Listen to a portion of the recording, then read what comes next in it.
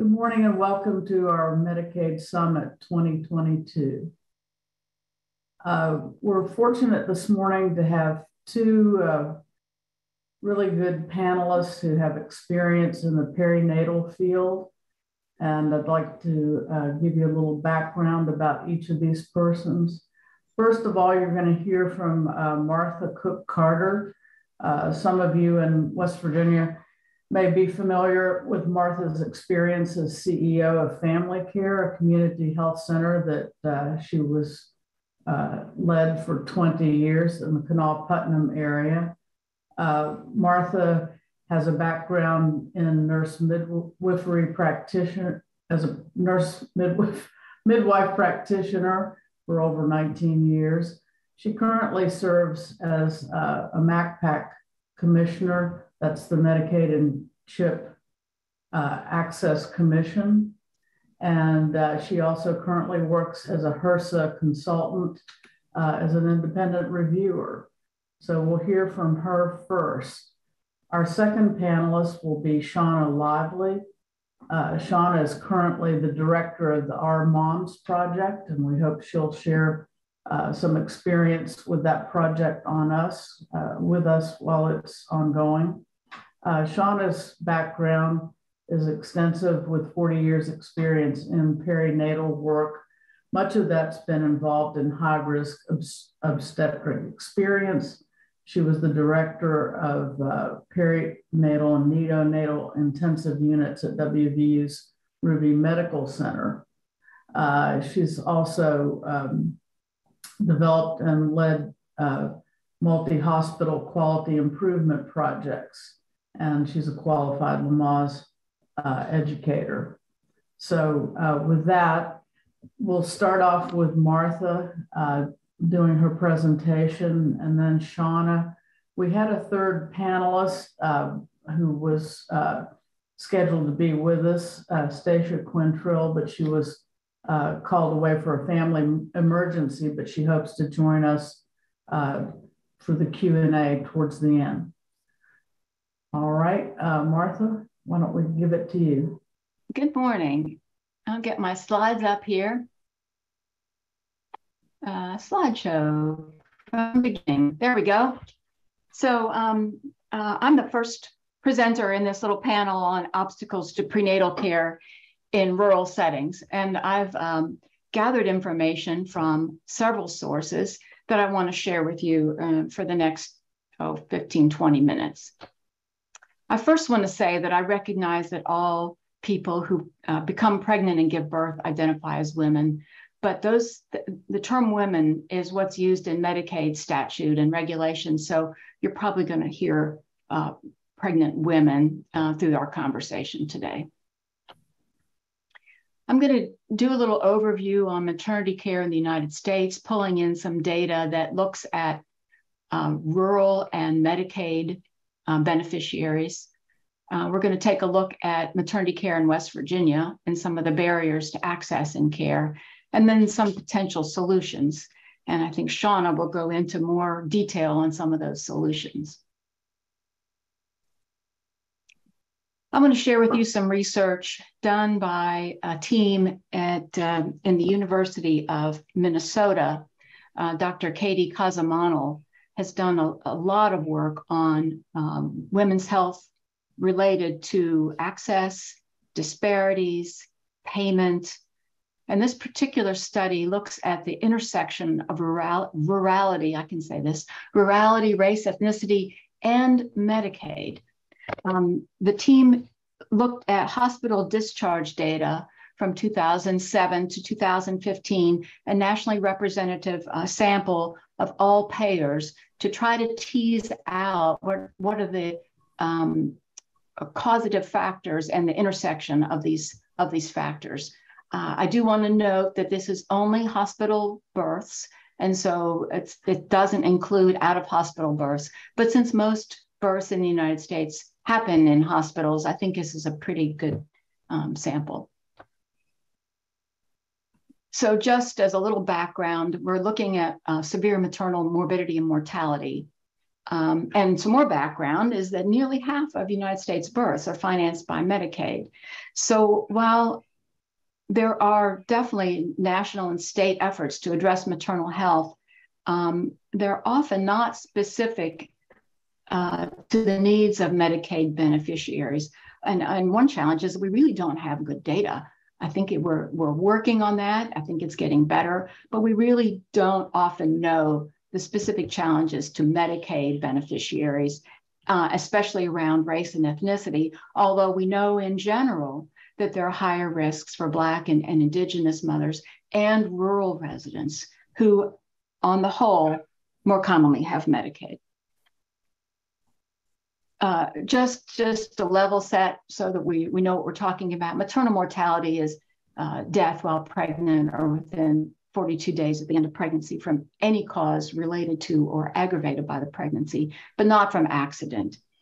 And severe maternal morbidity is basically a bad outcome that doesn't lead to death, but it's unexpected, that causes a short-term or long-term consequence to a woman's health. One of the main causes is hemorrhage, and blood transfusion. Need for blood transfusion is a factor that people can look at. So while we have, I think the latest number is a little over 800 cases a year of maternal mortality, there are something like 50,000 cases of maternal morbidity in the United States. So some of the key findings from this particular study was that Medicaid beneficiaries have an 82% greater chance of severe maternal morbidity than those who are privately insured. And some of the other key predictors are women who are of the lowest income level, those who've had a cesarean birth, people with substance use disorder, depression, and of course, chronic diseases, which can greatly affect the course and the outcome of pregnancy.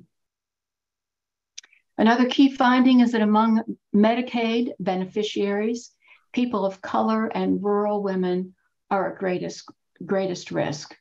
I think we know this. What's I think new for me is really quantifying that Medicaid and rural together are a higher risk.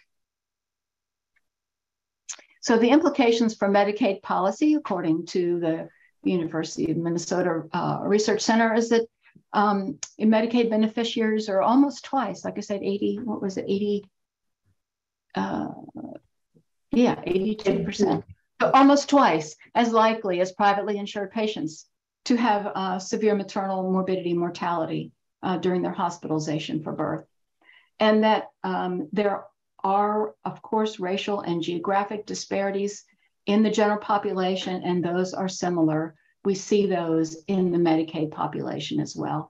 And because Medicaid finances almost half the births in this country, Medicaid policy has a potential to address these outcomes and the equity concerns. I want to turn now to West Virginia data, and I pulled information generously shared from the West Virginia Perinatal Partnership, and they got a lot of their information from the West Virginia Health Statistics Center. Before I get into problems, I want to just highlight that we actually do have some successes. Of course, West Virginia is an expansion state, a Medicaid expansion state, which means that people have more access to regular primary care, which is a big factor in helping to address the chronic illnesses, behavioral health issues that can cause problems in pregnancy. So that's really big. And we know from studies that people are more likely to use services when they can pay for them. We also, in West Virginia, have a Section 1115 waiver that has allowed us to increase substance use disorder services. It's not perfect, but it has helped us increase access and types of SUD services. In 2019, we, through CHIP, women up to 300% of the poverty level were covered for maternity care. And in 2021, Medicaid coverage for Pregnancy was increased to 185% overall. I think in that same legislative session, postpartum coverage up through 12 months was approved by our legislature, but actually the state plan amendment, I believe, was just approved last week. So we now in West Virginia have coverage through Medicaid for the full 12 months postpartum. Taking a look real quickly, like the rest of the nation, about half of our births in West Virginia are paid by Medicaid. An important thing to look at is that our births are actually declining in West Virginia, like our population is declining.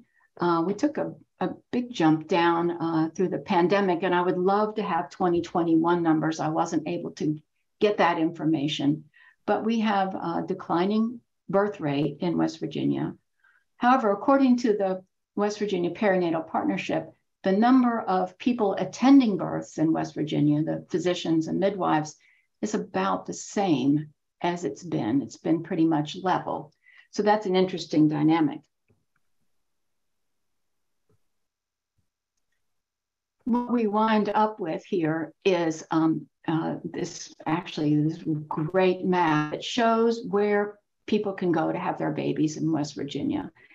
We currently have 21 birthing hospitals and 1 freestanding birth center. Of note, St. Mary's just recently announced that they were going to stop maternity services.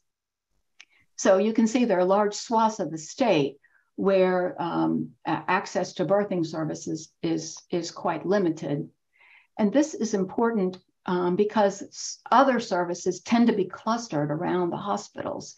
And so access to perinatology, other specialty care, high-level ultrasound, those are all tend to be clustered around where the hospitals are.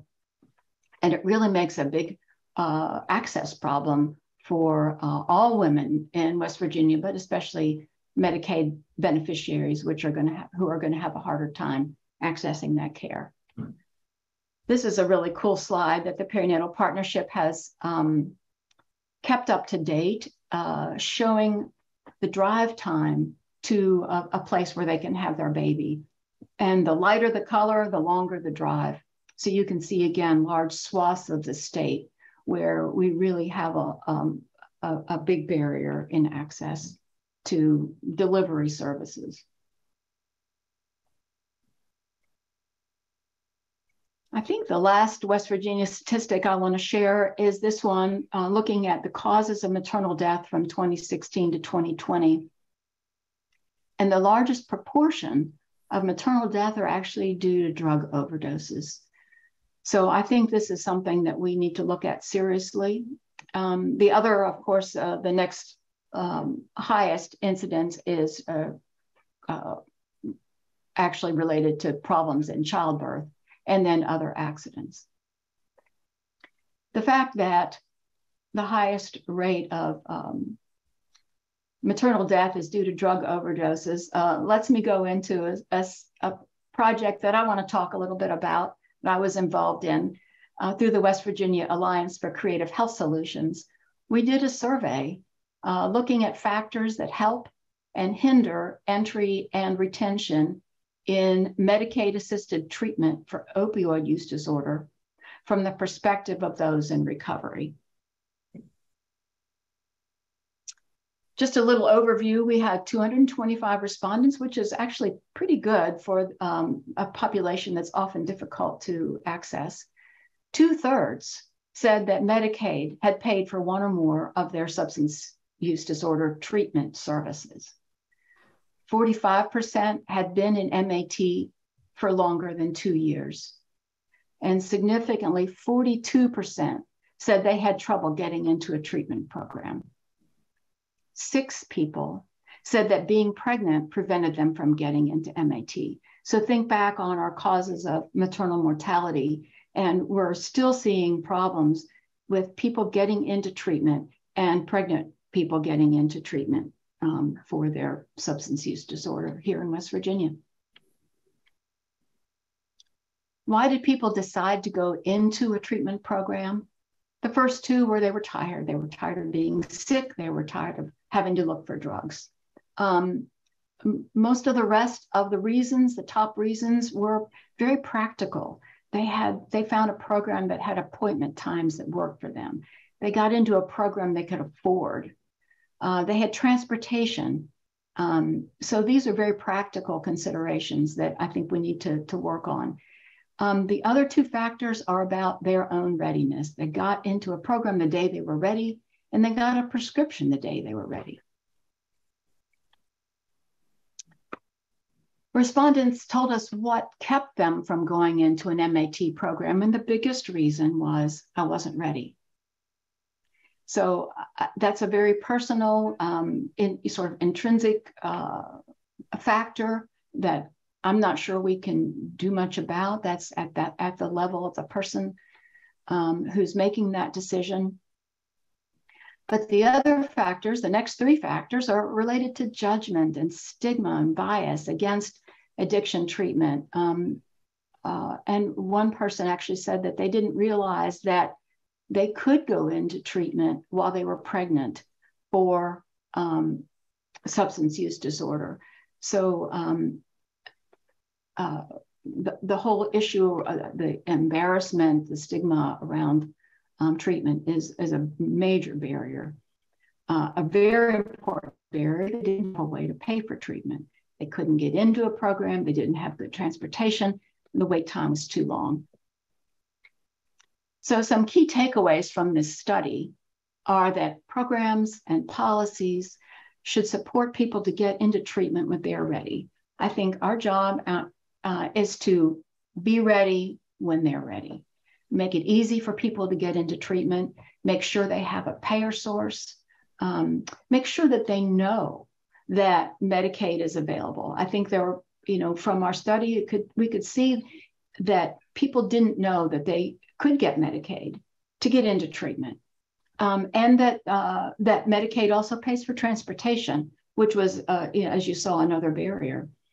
And a big need is that outreach is needed to make sure that people understand about medication-assisted treatment, reduce the stigma, reduce the judgment, and help people get into treatment.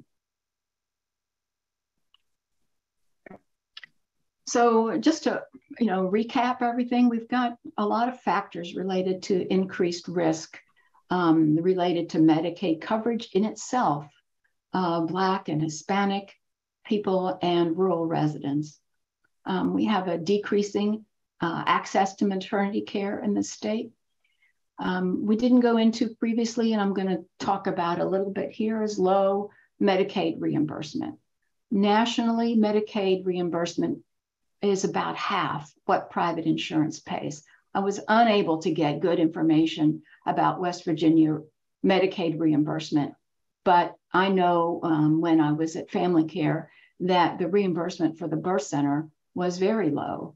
And it really creates challenges for hospitals and birth centers and practices to maintain adequate services and adequate access.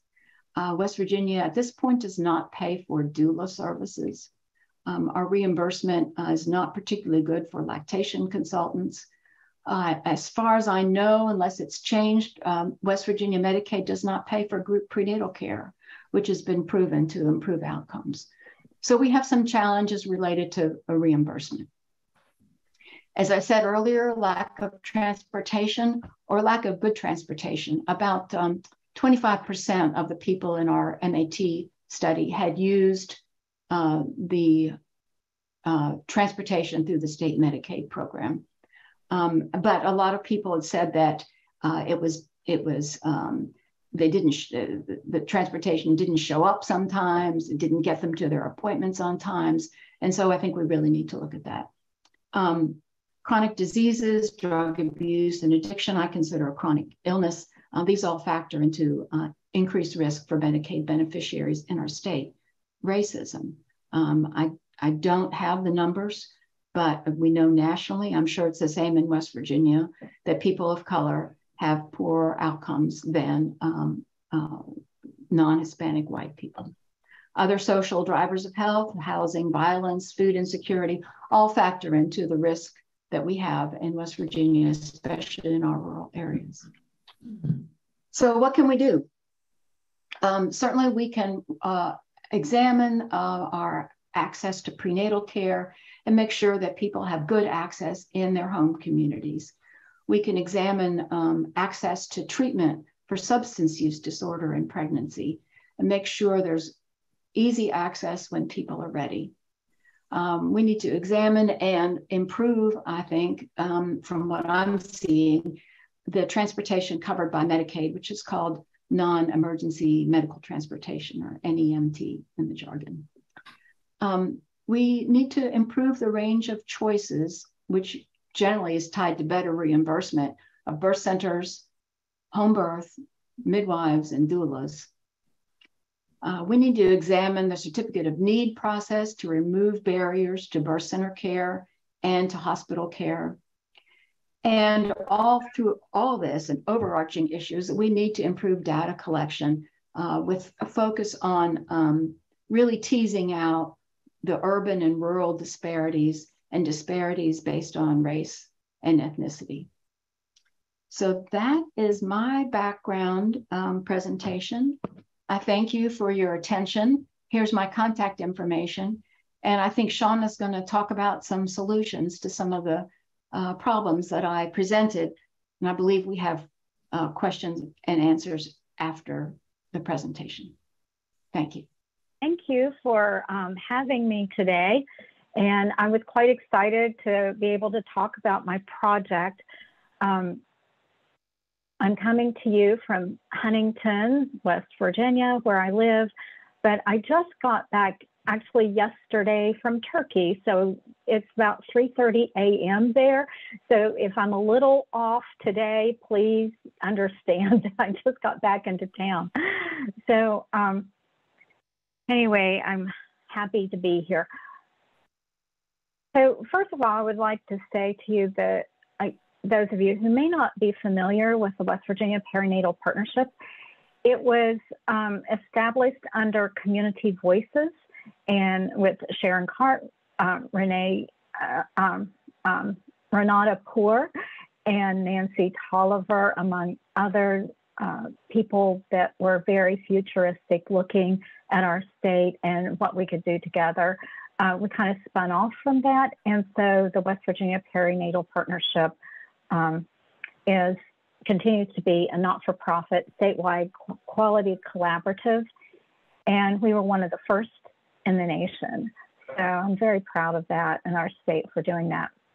But we pulled together both public and private organizations such as ACOG, AWAN, Certified Nurse Midwife Organization, legislators, stakeholders for maternal health in West Virginia.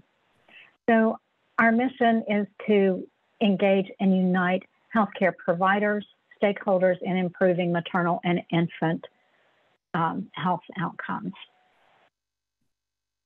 To that end, we have applied for and received, much to my surprise, the Rural Maternity and Obstetric Management Strategies. I'm sorry, I'm fumbling a bit here. So this is a HRSA grant, and they award 3 entities per year. They did it in 2019 and again in 2021. We received our first year grant in 2021. It is a $4 million 4-year grant. That sounds like a whole lot of money. But when you realize it's $4 million over 4 years, $1 million a year, that still sounds like a whole lot of money to me, at least. However, there's a lot to be done with that money. So we have to be very judicious in what we do.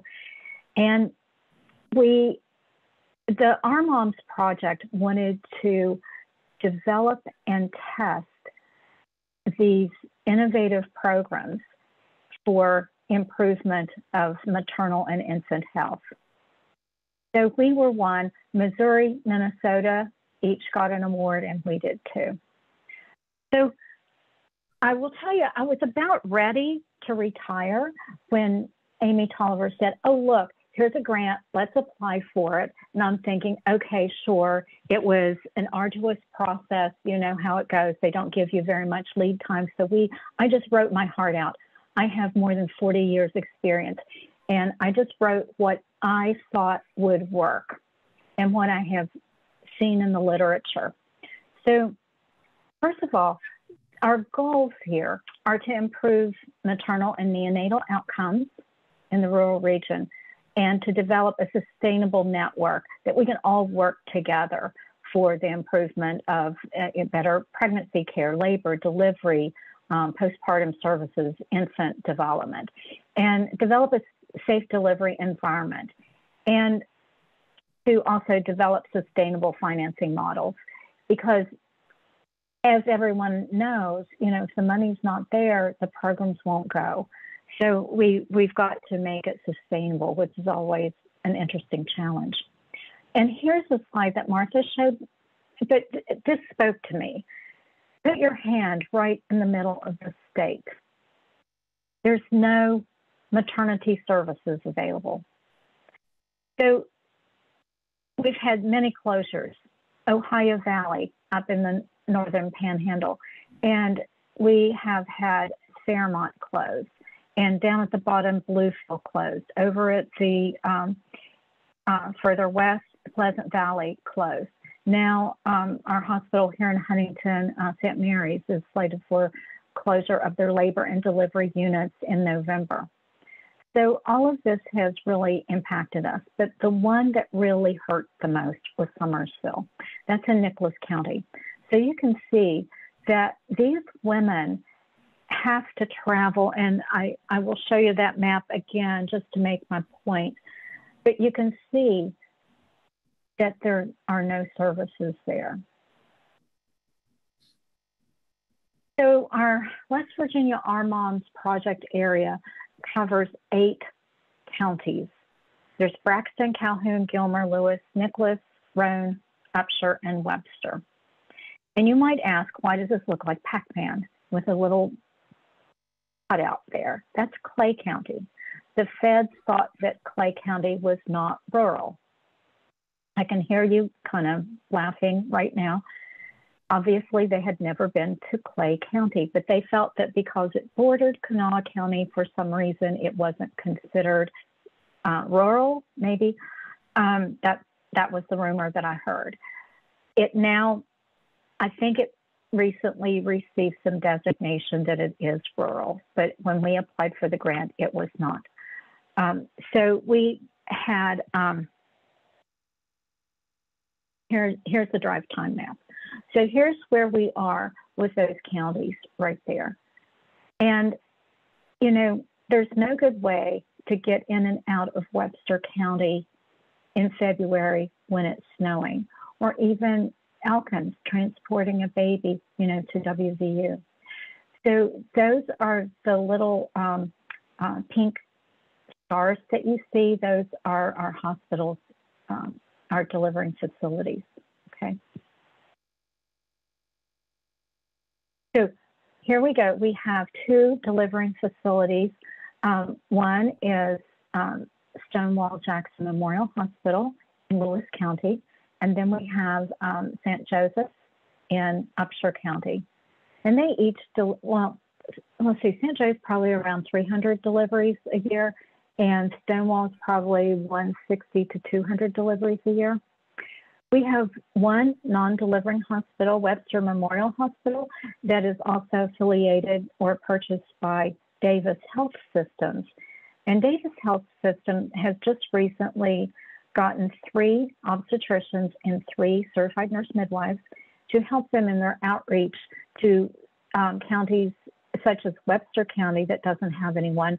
And I think that they're going to Barbour County and some of the other surrounding counties. So that's new. And so we're very happy that we're going to be supporting their midwives there. We also have a couple of FQHCs, the federally qualified healthcare clinics. They will be providing maternity services. The 2 that already are include Roan Family Care. They have one nurse practitioner. Our certified nurse midwife there, she just retired. She was like 80 years old, bless her heart. She's stuck with it for a very long time, very well regarded. Anyway, they are a non-Our Moms entity right now. We had extended the opportunity to them, but they declined. But we're hoping to convince them one of these days to join up. And we have New River Health Care in Summersville. And they have a family practitioner and 2 nurse practitioners. Minnie Hamilton, it's going to be up and coming. We have Corey Groggs, who is a women's health nurse practitioner. She will be doing OB care, and she's beyond the moon excited to be doing this. So our first thing is to improve maternal and neonatal outcomes. So, as we know, smoke cessation, smoking among Medicaid women particularly, we have the highest in the nation, the smoke rate. So we feel that if people stopped smoking, preterm birth rates would decrease, and also other comorbidities, hypertension, all of this, throughout the whole lifespan. And we would like to provide more access for substance use disorder, drug-free moms and babies, such as what Martha alluded to. Increase breastfeeding. You know what? Increasing IQ points with these kids.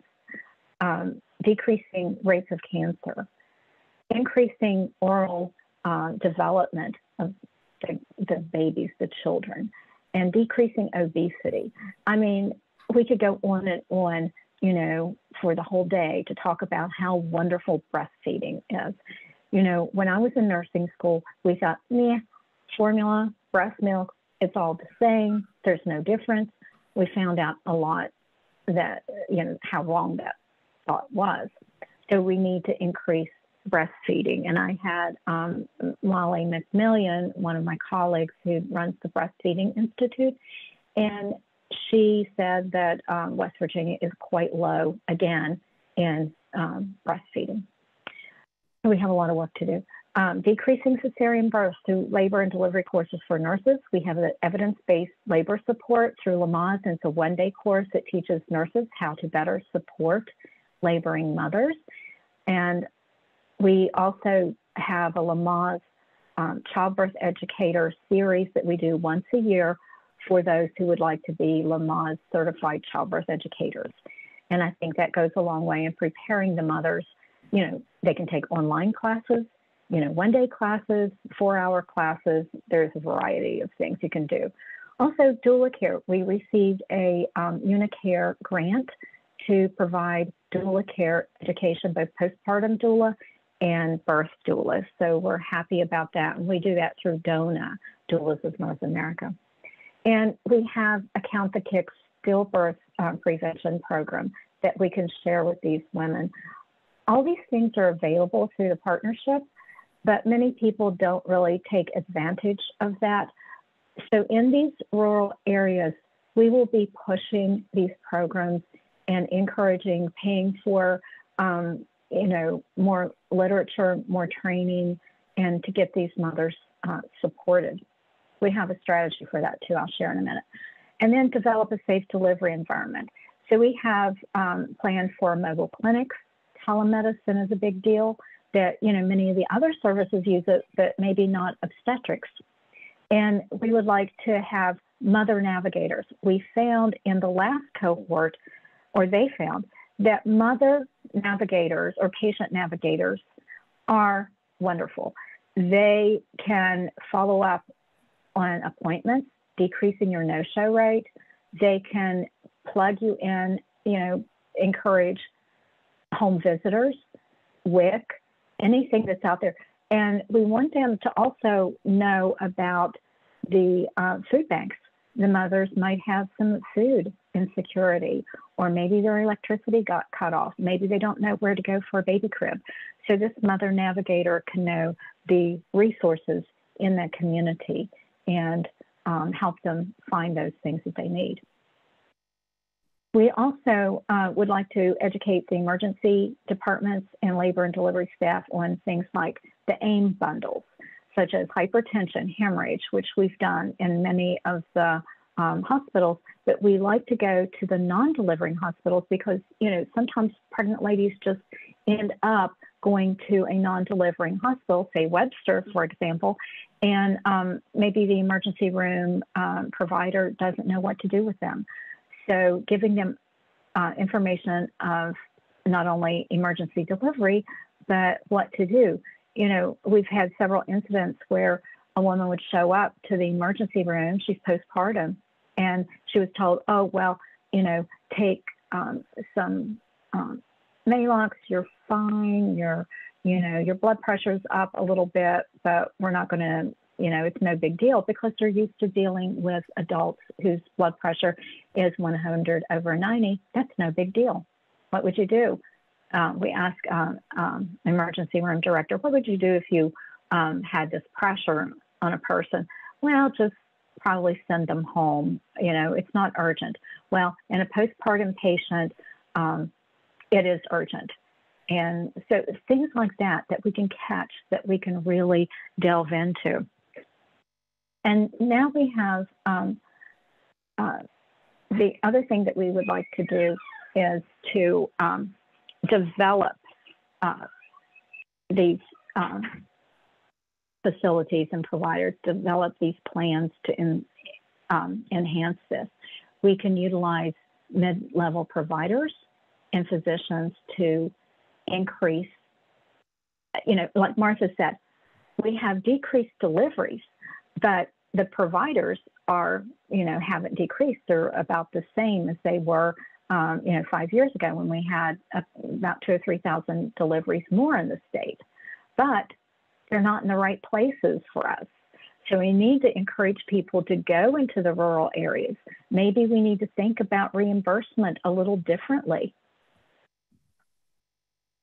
Okay, we need lactation support, home visitation, doulas, postpartum doulas. I had my mother to come when I had a baby, 42 years ago. She was wonderful.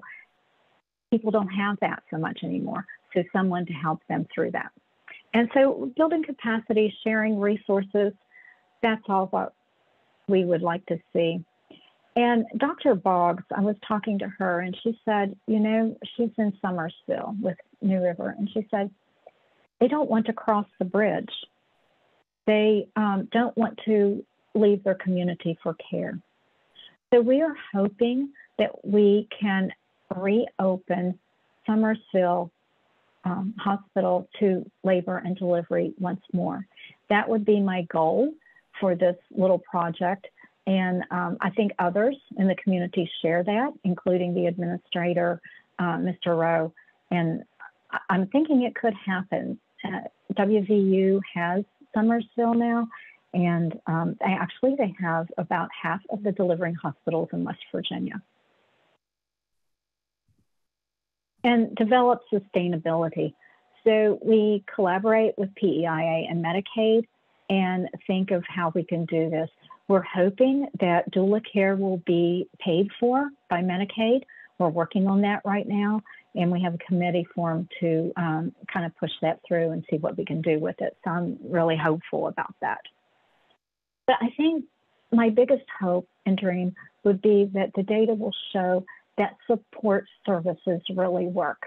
We've dealt with years hammering out the obstetric, the high risk, and that's important. But I think, we're a village and we have to support these pregnant moms in every possible way and see to it that they have what they need. And I really believe that pregnancy is a window into women's health. So I had a brief review of West Virginia maternal and infant statistics, but I think Martha went over those.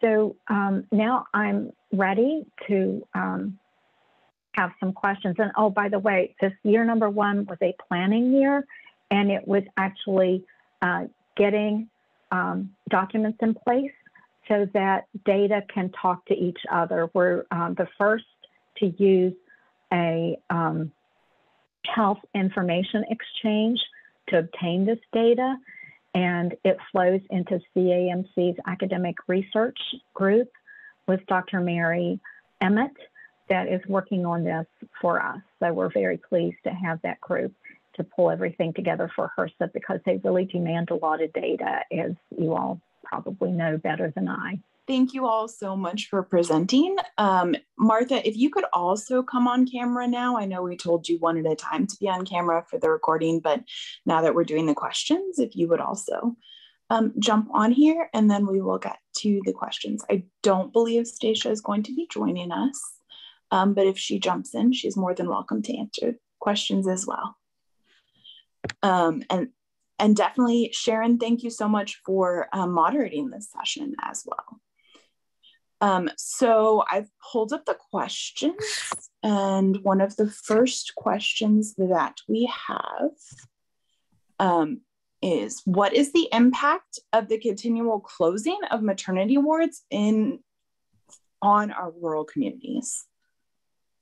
So how do you all feel like that will impact the rural communities? I can start, and Shauna, I think, can chime in. We actually, I don't know that we have data to show the impact yet, except from the perspective of the Medicaid beneficiaries who say, it takes too long for me to get places. I don't have transportation. I don't have childcare. I can't take off a whole day of work to go all the way across the state to get the care I need. So I think I'm hoping that Shauna's project will give us some more data on the effect of some of these closures and the efforts to increase access. Shauna, do you have anything to add to that? Well, I think you're quite right. I think that we don't have good data, and I'd love for us to have some kind of a data warehouse or something where we have, I think in California, they have all this data that just flows in together, and maybe we're working on that. But hopefully we'll come up with it in another, 3 years after this project is done. And this is, 8 counties, and maybe we can have a little insight then. Thank you so much. Another question that was put in was, how do you all feel the recent abortion ban will change prenatal care in West Virginia? And do you all have any input or thoughts on that?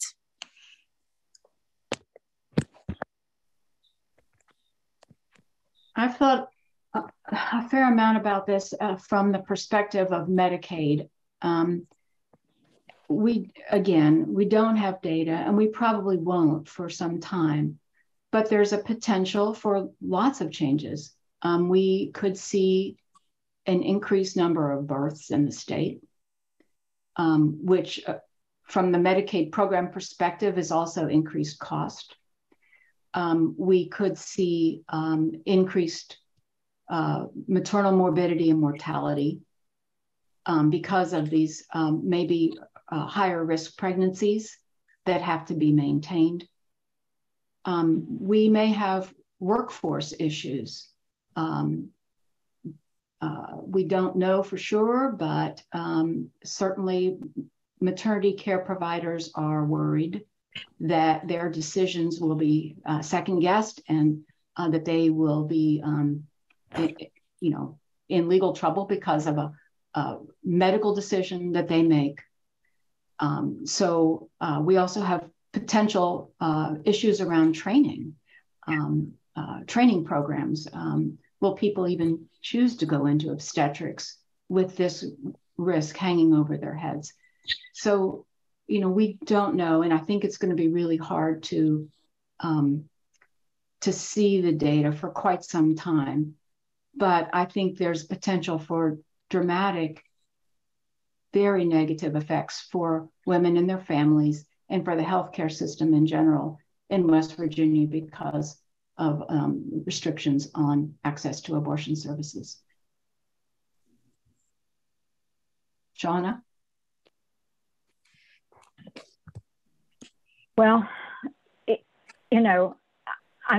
I'm that old. I remember pre-Roe v. Wade. I remember, stories that you've heard, that personal friends that, knitting needle abortion. When my college roommate, her sister died of a septic abortion, and she left 2 children, young children, behind. A colleague that couldn't be pregnant, she was in nursing school, went across, at WVU, and she went across the border to Pennsylvania and had an abortion. So these stories, they will start cropping up again, is my prediction, just because it happened before. And, women are desperate. They feel like the one thing that may not be as severe, and I don't know yet, is, now pregnancy among unmarried women is more accepted. Back in the 60s and 70s, you could not be pregnant and not be married. Now that stigma has gone away a bit. So, I don't know, it will remain to be seen. I know my husband is an obstetrician, and he worries about what about the 18, 19 weeker who has ruptured membranes. How sick is sick? Can you induce someone? How sick do they have to be before you actually can intervene medically? And, the second guessing that Martha has alluded to, was she really sick? Did you really, need to have that abortion? So it's going to be an interesting few years. Yeah, we don't know. I want to add something because we're talking about inequities, and that is that restricting abortion is inherently inequitable because people of means, families of means, will always have access to abortion. It's happened throughout centuries. It happens in every country. If you have money, you can procure an abortion, and you're more likely to be able to find a safe abortion. So the inequities are extreme based on low income and women of color. So I think that is what just infuriates me the most, is that abortion will continue.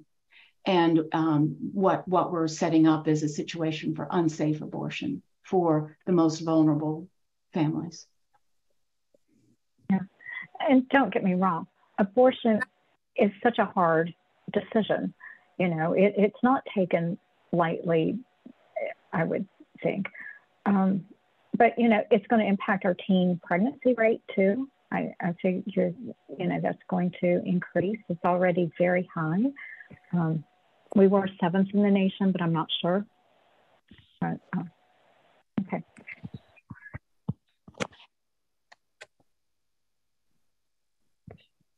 So I think we've got just another minute. Any other questions? So thank you both so much for addressing that very heavy topic. One more directed to Martha. Martha, you mentioned that the highest rate of maternal death was drug overdose. What programs do you feel we need, or what programming do we need to expand to reduce that? Can you just expand a little bit more on that? Well, sure. I want to give a plug for the West Virginia Perinatal Partnership's Drug-Free Moms and Babies program. I think that affords great access, but there are parts of the state that don't have that program. And really, we need access to drug treatment programs in every community. Because it's not, you're not going to be able to find a drug-free mom and babies program everywhere. So we need, like I said, we need to have programs available for easy access when the person is ready. And pregnancy is, a good, what's the word? Motivator? Inspiration, right, for women to go into a drug treatment program. So I think that's the key, is just make it really readily available.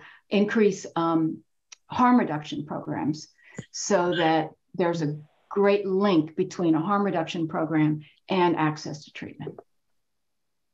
I could go on, but I think we're short on time. So does that answer the question? Yes, thank you both so much. Sharon, did you have any last minute thoughts that you wanted to share, or last minute comments? Hey, well, this has really been so great from both of you. I feel like we've just scratched the surface. I would like to hear a lot more about when Shauna talked about the telehealth experience. I think that could be a big tool. I think there's definitely a need to relook at financing under Medicaid. I think an important point there to drive home for people outside the healthcare system is, I believe the birth rate of coverage by Medicaid in West Virginia is now up around 60% with the recent extensions and expansion. I could be wrong, but I think I saw that stat. And if so, that just adds to making the case that maternal services are unique in that you have, well, 50% of the population or more covered. So it's going to have a more skewing effect, the financing, than Medicaid might in other services where it covers a lesser percentage of the service. So that in and of itself is important. Just thanks again to both of you for helping us look at this important topic. And I hope others who didn't participate today will pick up the video recording and take a look at it.